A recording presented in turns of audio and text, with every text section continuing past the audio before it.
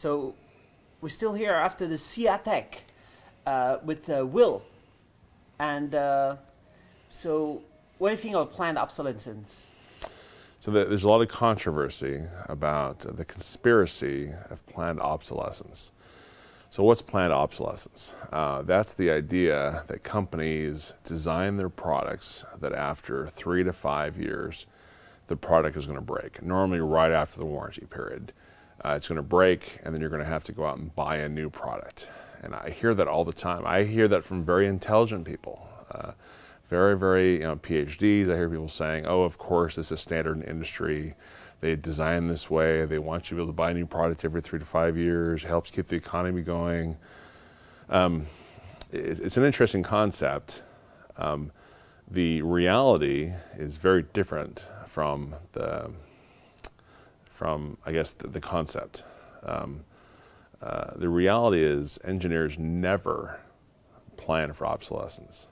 Matter of fact, the goal of every design that's ever made is that it lasts forever.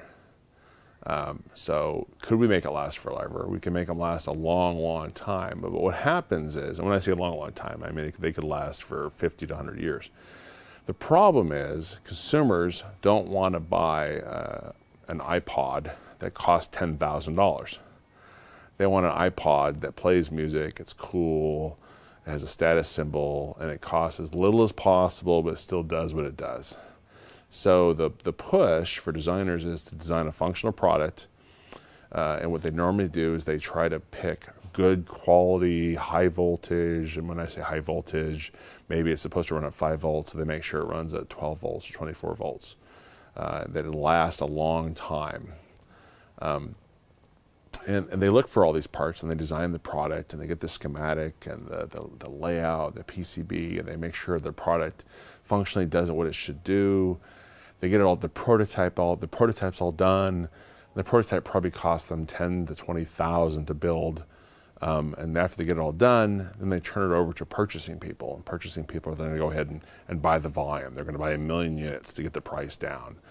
But what always happens is they come back and they say to the designer, do I have to use this capacitor that's a 24 volt capacitor? Can't I use this capacitor that's a 5 volt capacitor? Because they're trying to get cheaper. This one group at the company is trying to get a cheaper price. And the engineer goes, well, it would work at that voltage, but really it'd be better to have this higher voltage to make it last longer. So the planner hears that, and they go off and talk to some other manager and say, well, look, he said it would work. Okay, we'll change it, but we won't tell him. So they go ahead and change this part to some lower voltage. And then it goes off in production. They go into production, they find, oh, wow, the total parts cost to build this whole entire thing costs us $149. Oh, wait, but we want to sell it for $149. Oh, no, how can we make it cheaper? So they think, okay, we need to make the bare minimum. They go and they start changing the design to make it the bare minimum to get it as cheap as possible for the consumers. So if it's too expensive, the consumer won't buy it. So what inadvertently starts to happen is obsolescence creeps into the design, not by plan, not a group of executives got together in a secret room to decide we're going to screw the consumer by making sure that it dies every 5 years. But it's because they try to make it cost effective so the consumer will buy the product that this happens is they get cheaper and cheaper parts. They tend to buy the parts that are only tested to work for 5 years versus parts that could actually have twice the voltage level. Twice the voltage level means not that it won't last for 5 years. It'll probably last for 10 years or 15 years. So that's what the engineer is designed for. But other groups in the company try to save money because that's what the consumer wants to purchase. So then it makes the quality go down. And so this is what causes what we call planned obsolescence. No one wants it. It turns out the person that wants it inadvertently is the consumer.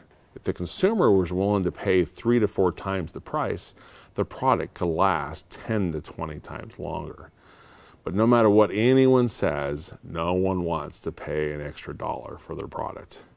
And that's why Walmart and the superstores and online shopping aren't going away. They're going to be here forever. The planned obsolescence problem is exploding, accelerating with all these smartphones that people change so often now, and with Apple making so much money on devices that get outdated in 2 years. Well, now, so what you're actually talking about isn't planned obsolescence. You're talking about another social norm, or unfortunately social abnorm, as I might want to say, in that they don't get outdated. The phone works great. It'll work for 5 to 6 years. What happens is we have marketing that comes out and says, what, you have an iPhone 4? Well, you know the iPhone 5 does this. And they have these great commercials showing how the iPhone 5 is incredible, or the Galaxy 4 is incredible, or the Galaxy 5. The new Galaxy series, you're going to be having what they call Power Mat or QI charging at Starbucks. Starbucks announced this last year they're going to have wireless charging in all their Starbucks stations. And so at Starbucks, you can put down your phone and you can just charge it while you're in there working on your laptop. Now, this is a marketing campaign. Did the phone you have currently, which doesn't support that, is it bad? Is it obsolete? Does it not function? It functions just fine. But a social concept in your mind is, my buddy has the newer phone with the newer feature. I need to get that. Do you really need it? No, you don't really need it. No one even really needs a cell phone, but we've conditioned ourselves that these are things we need to have because that's what everyone else has. And it's funny because the Western culture tends to consider itself very individualistic, that we're not part of the group mass. But our culture has changed and that we're becoming part of the group mass, that if all my friends have X, I need to have X. And if I don't have X, I'm not as good of a person as all my friends are. And this is a sad reflection on our sense of well-being, that we're basing ourselves based off of economic goods versus our inner feelings or relationships, which covers a totally different topic. So then you say that the engineers designed for things to last forever, and one of the things you've worked on for a long time, many years, is documentation of stuff, right? And what is that? You're going to get me in trouble. You're going to get me in trouble here. It's a dangerous path we're on. So IEEE, in my volunteer role in IEEE, we look at developing new standards. And the goal of IEEE is advancing humanity through technology. One of these standards is IEEE P1874, which is a standard for XML documentation for repairability and redesign. And what does that basically mean? There's a growing movement around the world by a lot of green, conservative, libertarian, the Tea Party movements that say, hey, it's wrong for us to consume these products, and every 3 to 5 years or 2 years we throw them away, because the features, or my screen cracked because I dropped it, or my LED light stopped working, or my USB plug doesn't work anymore, so I better go buy a new one. And there's a big movement saying, well, instead of buying a new one, what if I put a document on the web or on a Kindle that shows you how to take it apart easily and repair it yourself? Which is an idea that we had in American culture for centuries. In the 1800s, people would fix it themselves. Fathers would teach their sons how to fix the car, change the oil. But we've kind of lost this cultural heritage of teaching our youth. But this is coming back now in a new way, where people are getting together, they're posting YouTube videos how to fix things, do plumbing, to fix their phones. And this standard 1874 helps that by having a standard of XML. That sounds like a big word. It's basically extensible markup language. Basically, it's the web pages of how to put data on a Kindle or an iPad or an iPhone. It says, when you write these documents, write it this way so we can use it on multiple products, so that mobile devices can pull up these images and this content that helps you to take apart and re-put together these parts. and we can extend the life. We can extend the life from 2 years to 10 years to 20 years. Not only that, we can have these repair manuals and take these products that we don't want to use anymore, and we can give them to nonprofit groups who can take these products, repair them to some level, and give them maybe to people who can't afford cell phones, or give them to countries that can't afford that technology. But the life of the product can continue, and we can make our world a better place. So what does this do? What does it do if we repair things? One, it saves our ecology. We're not throwing it into big waste piles and dump piles. And as you know, we've talked about this, there's a terrible aspect that no one wants to talk about in the green movement, and that's e-recycling. We take our TVs, our video players, we drop it off at an e-recycling plant. The e-recycling plant takes it, they package it up, they sell it to a larger group who sells it to a larger group, and it ends up on large shipping containers bound for Africa. And then they go to Africa and they dump these large shipping containers on the beach of Africa, different coastal areas, and then they pour gallons and gallons of sulfuric and all these terrible acids on the products, and it just eats through the plastics, and they burn them, and gold and silver end up depositing in rivulets of river water with salt water. And there are images on the web you can see of small children running through this mismatch of rivers filled with sulfuric acid with burns on their legs as they reach down into the water to pull up pieces of gold and silver and other pieces to go sell up on the beach. And these are our e-recycling centers, where in Western nations we try to do the right thing, but it's causing this destruction and this terrible hurt and killing of the youth of the planet. But being able to repair and recycle and reuse, this allows us to extend the life, to help our planet, to make it a green, better place. And that's the goal of IEEE and helping others. So, why are you good at making documentation? Where's your background? Well, how is it to make this documentation that you're talking about, the XML? And you like working in documentation? I hate documentation. You do? I hate it. I hate it. It's interesting going to school, and learning to write, and I thought, this really blows. When am I ever going to use this? And then as an engineer, having to write papers and things, I hated it. But then it's interesting because it becomes a way to express ideas. Of course, we can express ideas verbally to our friends and our family, but to actually put it into print, we write it down, and then we look at it and we go, well, wow, is that what I meant? It helps us refocus our ideas and put it down. I hate doing documentation, but if I can create a solution that helps someone else, then I'm helping them to make the world a better place or to make them better. And if they can write something down that I can use later, that's awesome. I mean, one of the things, especially in this economic climate, at my house, the toilet has a problem. There's a leak.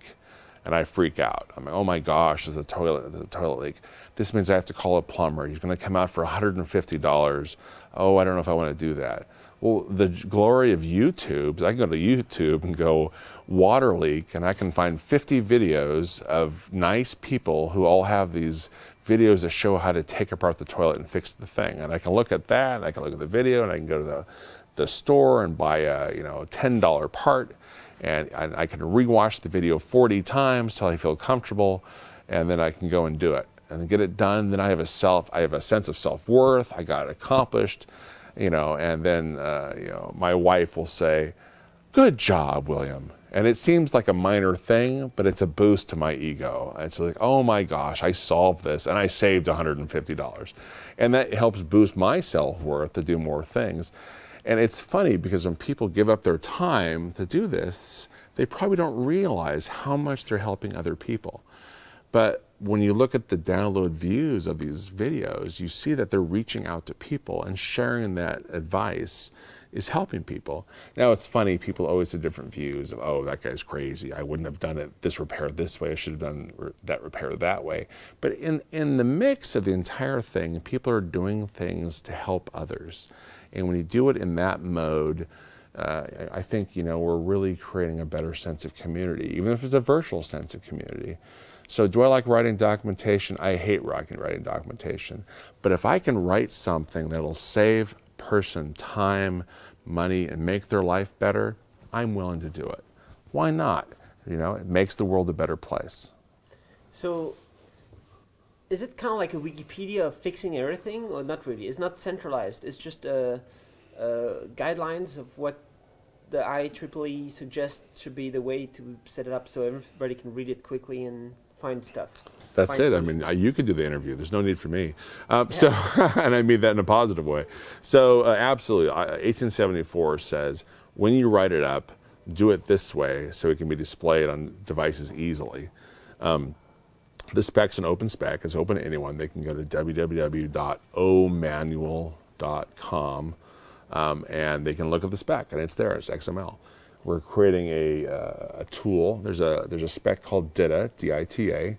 And DITA is similar in use, and we have we've hired a company to create a DITA to OManual conversion tool to change the XML from DITA format to OManual, so you can use this.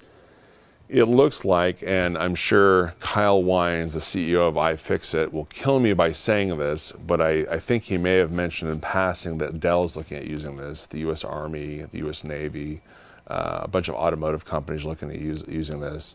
And the funny thing is, automotive companies and other companies want you to be able to repair your products. They don't want you to call them every 10 minutes and say, why can't I take this gasket off? Why do I have to do this thing?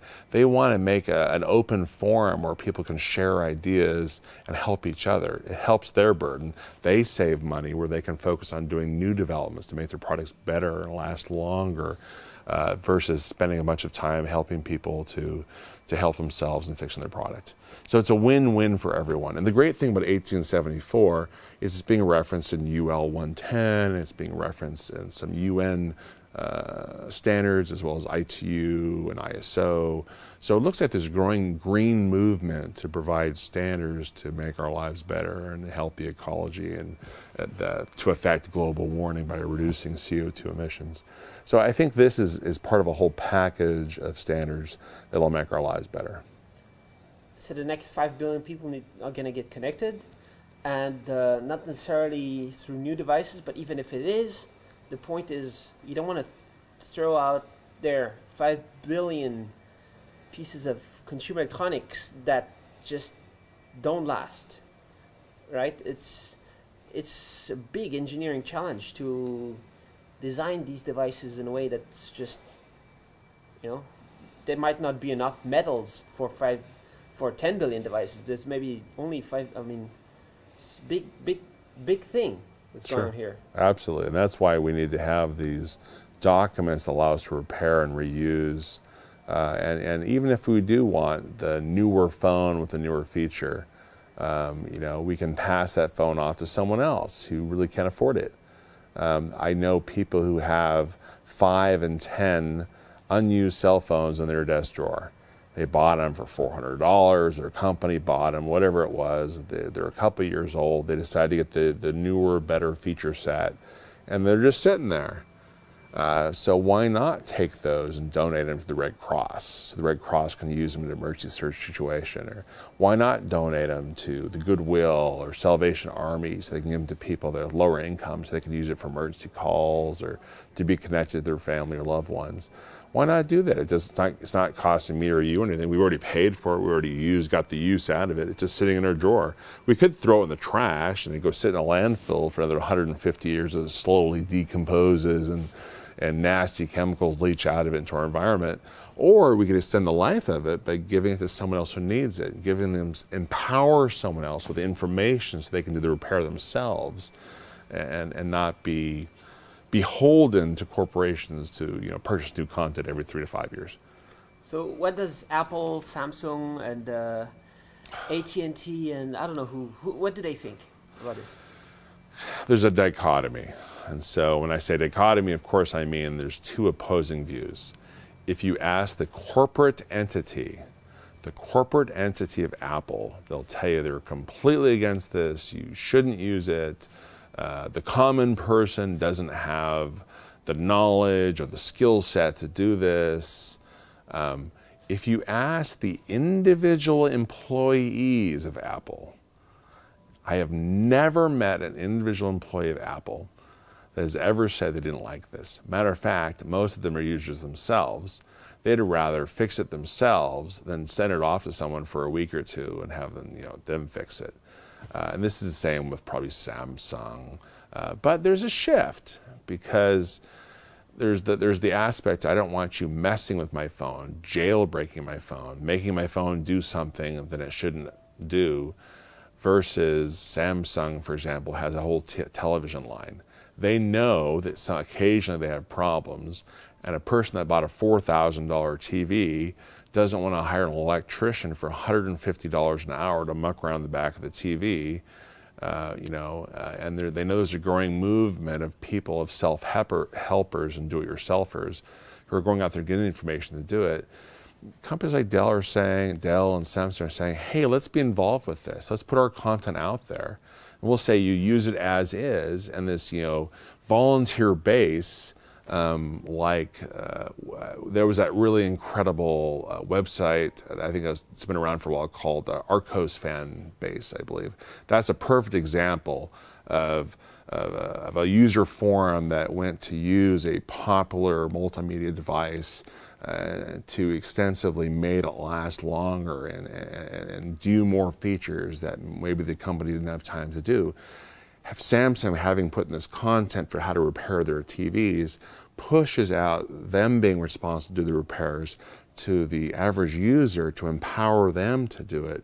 And of course, by doing that, that allows them to grow a sense of a fandom, a sense of relationship with Samsung. Hey, I fixed my product, I made it last longer, I love Samsung. Yeah, occasionally they have some bugs, but they provide the information out there how to fix it. They're not afraid to allow me to fix these problems.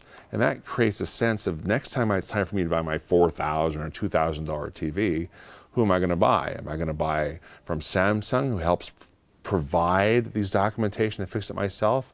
Or am I going to provide it from XYZ company that keeps all their information proprietary, and if my thing ever breaks, I can't fix it?